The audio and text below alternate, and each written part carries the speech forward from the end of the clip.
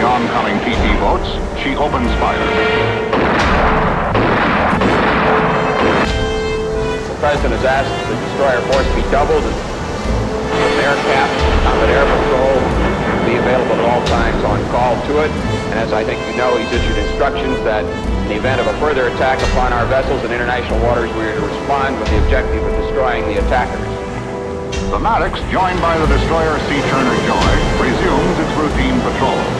But the next night, the men on watch in the two destroyers once again detect unidentified contacts on radar. The attack by the North Vietnamese boats is renewed.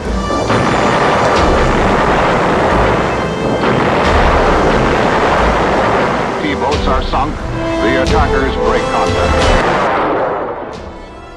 My fellow Americans, as President and Commander-in-Chief, it is my duty to the American people to report that renewed hostile actions against United States ships on the high seas in the Gulf of Tonkin have today required me to order the military forces of the United States to take action in reply. The performance of commanders and crews in this engagement is in the highest tradition of the United States Navy. But repeated acts of violence against the armed forces of the United States must be met not only with alert defense, but with positive reply. Embodied in the forces of the United States 7th Fleet is almost every facet of modern naval power.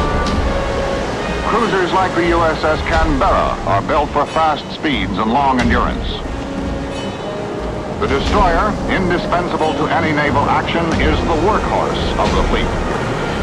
The USS Bainbridge, a destroyer leader, is largest of the destroyer class, the world's first nuclear-powered guided missile frigate. Fire for effect, over.